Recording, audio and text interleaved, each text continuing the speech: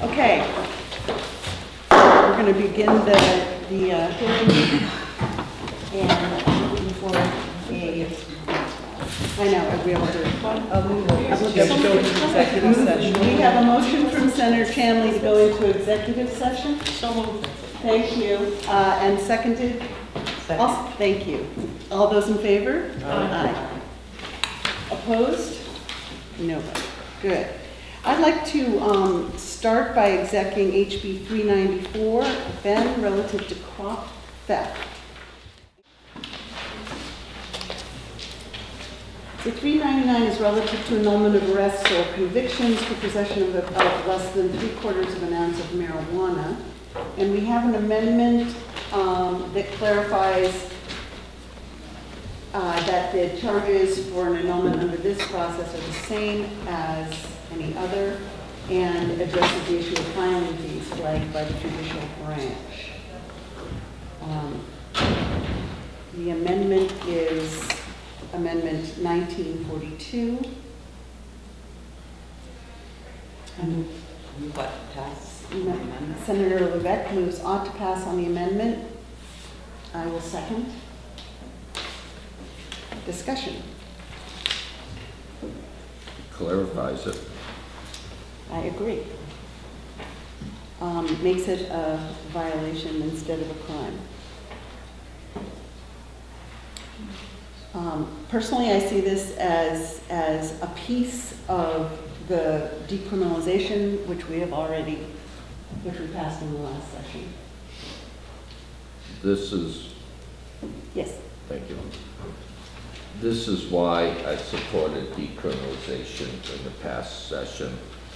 I did not want my constituents who were caught with a pipe with residue with a small amount of marijuana to be facing misdemeanor charges.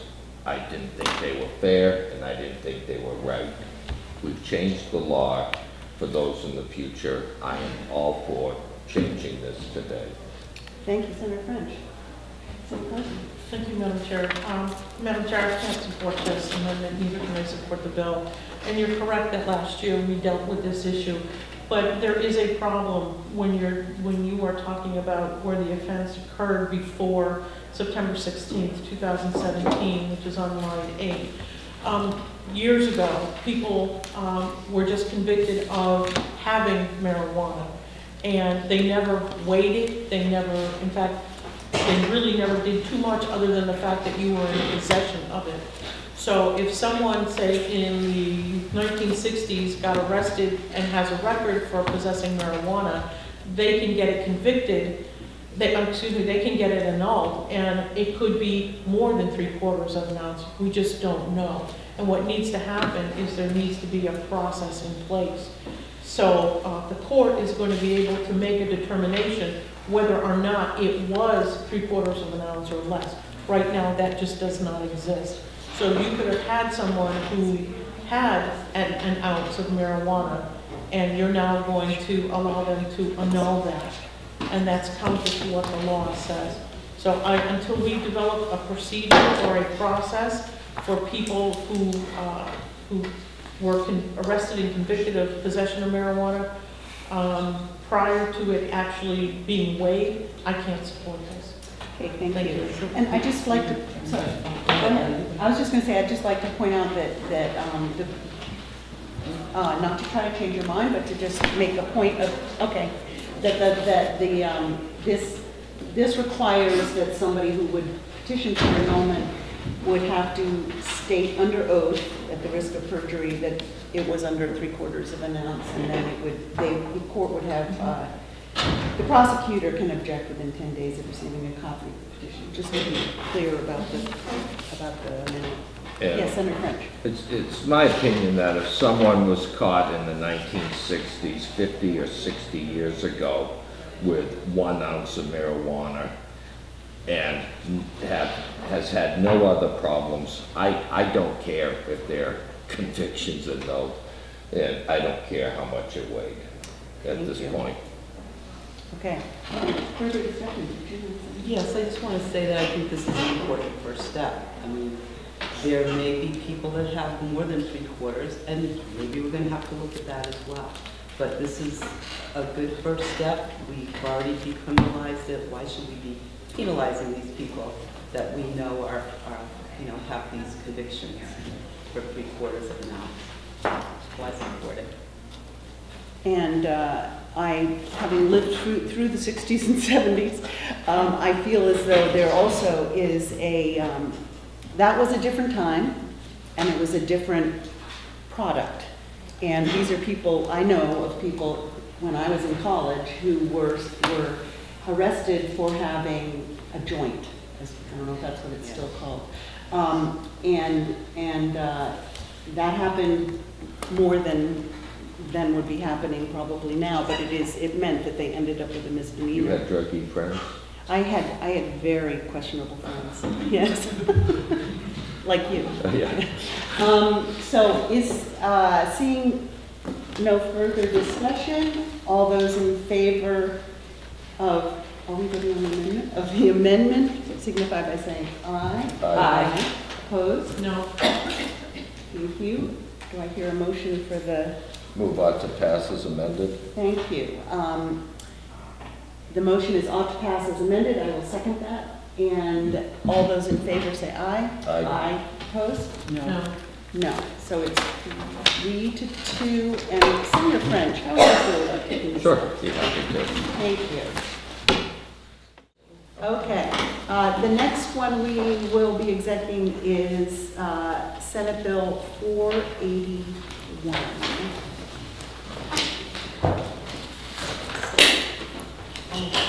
Yeah. Relative to legalization and regulation of cannabis and making appropriations therefore. And I would like to move re-refer, and I'll tell you why. I'll second that. Okay, second that. Thank you very much. So it's moved and seconded to re-refer. I personally feel that there is a lot of information. We've heard a lot of people with concerns about, and we have, frankly, there has not been time to just the nature of what this session has been like, to talk deeply. We've tried, but to talk deeply about what kinds of amendments might make this the right bill, if in fact we can do that. So I'd like to recommend we work on this bill. Make it better, right, Senator French? Right. Okay. Is there any discussion? I just want to say that I also agree. I think re-refer is the right thing to do. I believe in the overall concept, but I do have concerns about how we market to children, about the commercialization. There are issues that I think that we can tighten up in this bill. Correct.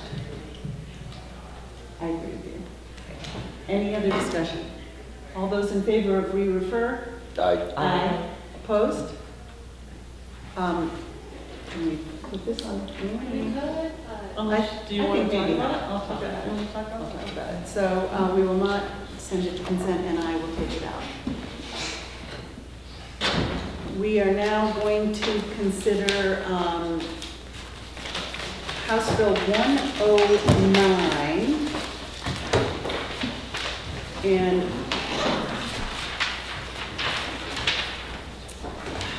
so much.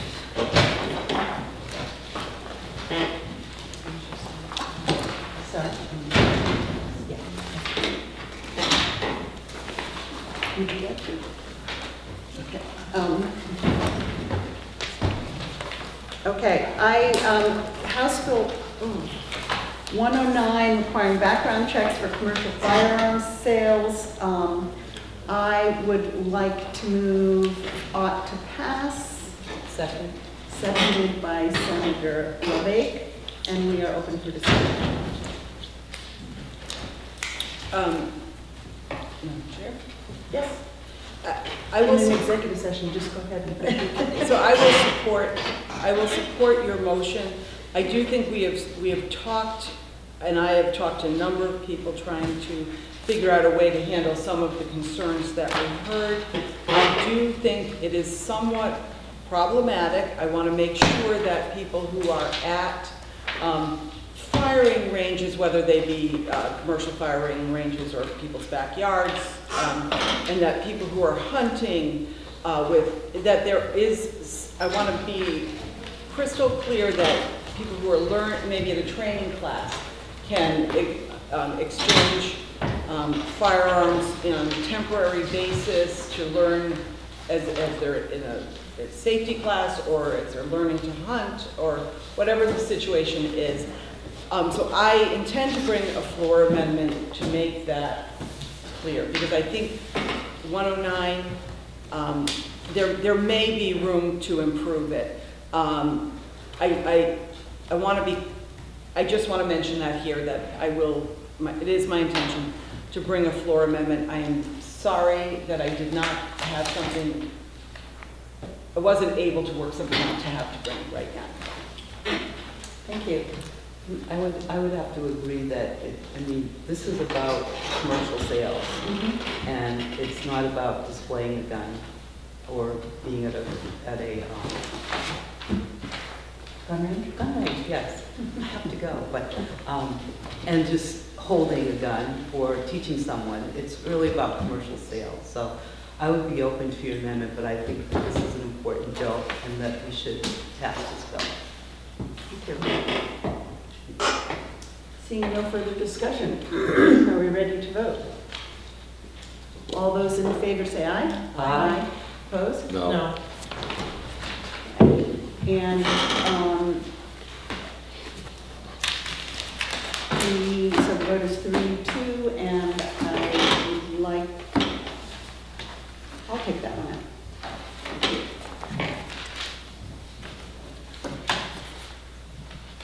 We are moving on to House Bill 514, which is, thank you.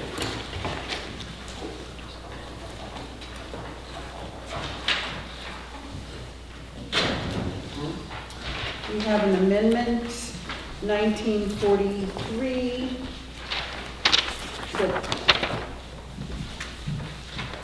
fundamentally changes the days. I'd like to move this amendment, I'll second. 1943. Senator Roback moves amendment 1943, Senator Chanley seconds. Anybody to discuss? Yeah. One of the big things that the amendment does is it moves a 7-day to 3-day. This is a bill that was really introduced as a way to prevent suicide and giving people time to think about their actions may curtail that. So we felt that 7 days might be too long, although I think there's some other considerations that you can talk to that. But, so this would move it from 7 to 3 days. Correct. I will just say that I am going to be voting today in favor of this amendment to move it to 3 days, but I want to make it clear that I will be bringing an amendment to the floor because I'm not comfortable with just making it 3 days. I would like to make it 3 days or until a NICS check has come back, with the results have come back from the background check. So that is important to me, and if that means, I don't know exactly how I'm going to be doing that, but I do want to express that I think there needs to be a safety net. From my own personal work with people who are suicidal, I am not 100% convinced that 3 days is adequate, but I will vote in favor of it, understanding that I will be submitting an amendment as a safety net. Anybody have anything else to say? Well, I have to question if this bill is just for the prevention of suicides. No, it's not only. Okay, because if it were, whether it's 7 days, 3 days, or 10 minutes, I don't think it's going to make a difference. Well, I understand that, and just the literature says that it actually, suicides are impulsive acts in general, and we have many suicides with guns. They are the most effective way to actually end your life. 127. Yeah. And that, in fact, with an impulsive act, if you interrupt an impulsive act, things can change in that period of time, and you can actually save lives by having a waiting period that interrupts that act. I'm not sure 3 days, I mean, I don't think there is evidence of how many days you actually have to have, but I think it needs to be, personally, it needs to be at least 3. Any further discussion? Are we ready to vote on the amendment 1943? All those in favor say aye. Aye. Opposed? No. 1, 2. Is there another motion? I move to pass with amendment. On pass 514 with an amendment, is there a second? Yes. Seconded by Senator Chamley. Is there further discussion? Again, another important bill. I think that we need to do what we can to curtail gun violence and to promote gun safety. And I think this is a bill that does not really harm anyone, but we're trying to help promote safety. From my own perspective, I agree with you, and I also think that we are balancing lives with what I consider to be an inconvenience. I'm sorry that some people are going to feel inconvenienced by having to wait to get their guns. But that inconvenience is balanced with lives.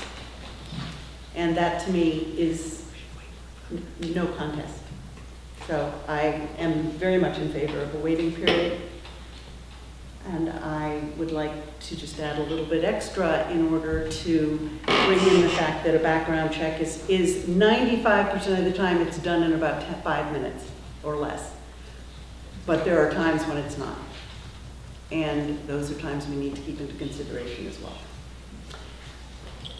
Any other discussion?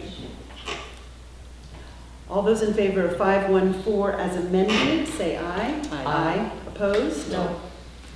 3 to 2. That would be great. Thank you. So, and Senator LeBake will be taking that up. And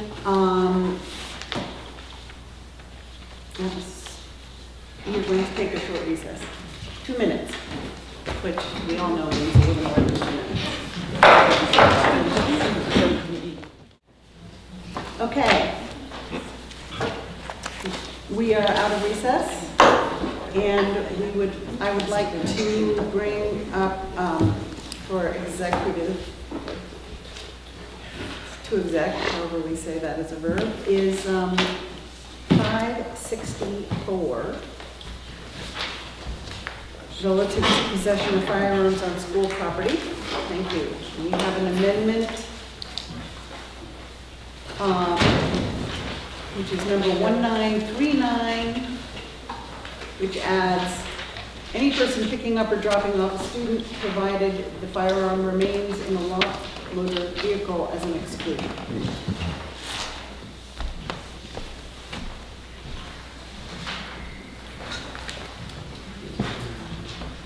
Pardon? I don't know, and, it's,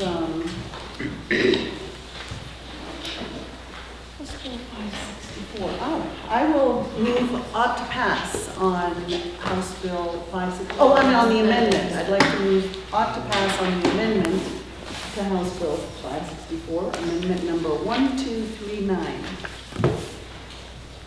Is there a second? Second. Seconded by Senator Chamley. Discussion about the amendment. I recall hearing testimony about a parent dropping their child off to school or protecting the child during the day, and what the person meant is they bring their child to school. So I think that we need to make some exceptions for that case. However, I've talked with all of my superintendents of schools about this bill, and they feel that it's very important. And I think that it's the superintendents, the teachers, the students that we really need to listen to about this, because they're the ones that are at school. They're the ones that are living with this every day. It is not normal to have guns in school, to have school shootings. That is not normal. And when we continue to do nothing about this, it will continue. So I think we need to, make a statement, take a stand, and say that it is not acceptable. And so, talking about the amendment. And the amendment is acceptable to me. I do agree with the amendment. Any further discussion? Seeing none, all those in favor of Amendment 1939, say aye. Aye. Opposed? No. So it is 3-2, and I would like to hear another motion. if possible. Oh, I will make it. I will move ought to pass as amended on House Bill 564. Second. Seconded by Senator LeBake. Discussion.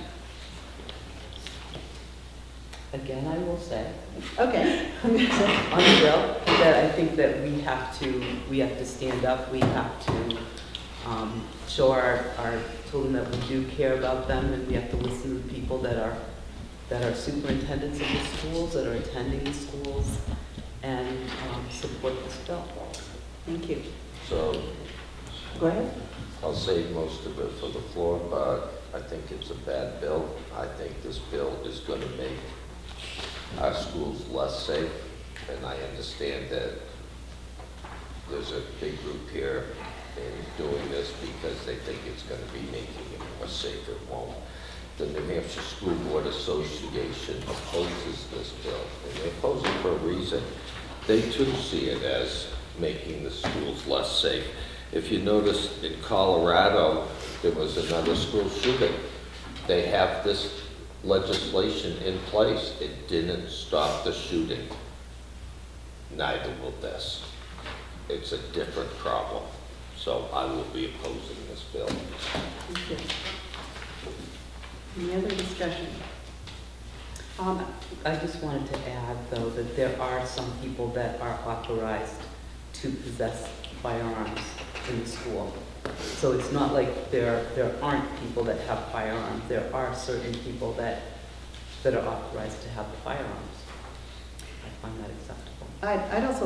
I'd also like to remind us all that it is a federal law that schools are gun-free zones, and that we are not allowed currently to enforce the federal law to protect our children. So this is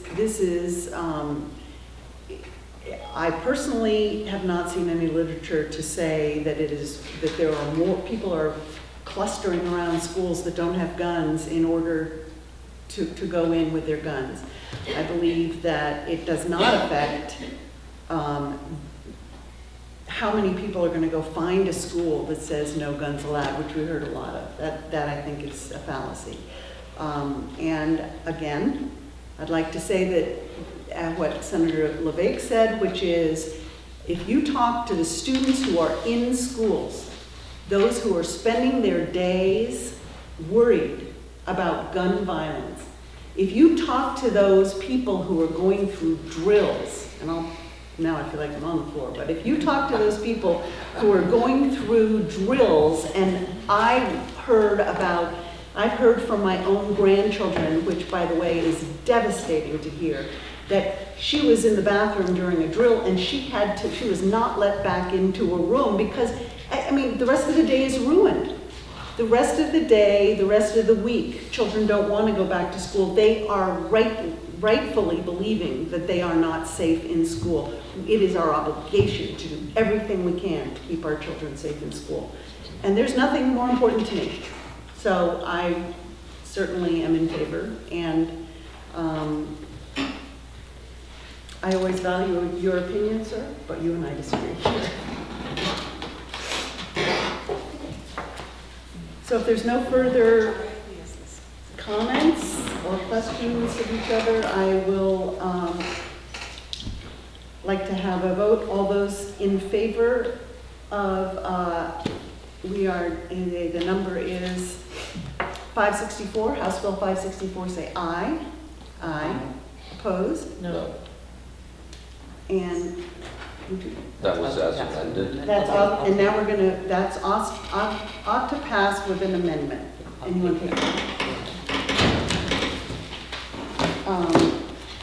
And we are now on the last FN, which is 696.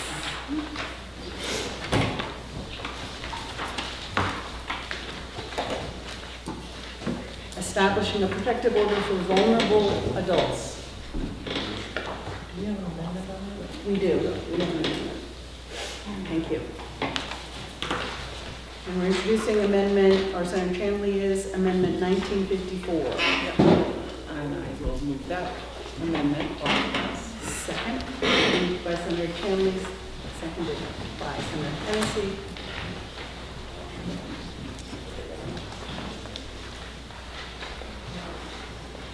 So if I can speak, the amendment, I think that HB 696 is a very important bill to protect the vulnerable elderly, vulnerable adults, often elderly, but not always vulnerable adults. And I think we heard lots of very good testimony about why the bill is important. We also, I think, some folks have I don't know if it's a misunderstanding, or some people were very concerned that it was going to unduly disarm people. But I can't say I can't disagree more with that. So the amendment tries to make clear a couple of issues. First, let me be clear that in order for someone's firearms to be taken from him or her, the court needs to make a specific finding that the vulnerable adult is indeed there is a risk, a real risk posed to the vulnerable adult. It is, but other than that, in other ways it does, it's similar to other practices we have in law. What the three significant changes that the amendment makes is that a hearing can be requested by the person who has been ordered to surrender firearms, and that hearing should be held no less than 2 business days and no more than 3 business days after the request is received by the clerk. That changes it from the original, which I believe said 5 business days. It goes now to 2 business days. The other items that change is that it says the language in the bill originally said, in which the plaintiff, if we were looking at line 19 on the amendment, in which the plaintiff may have a legal or equitable interest. Since this has to do with exploitation, harassment, and abuse of people who may not be related, it's really clear the plaintiff must have a legal or equitable interest, not may have, must have. So we say the plaintiff has. And that's the change on line 20 and again on line 32.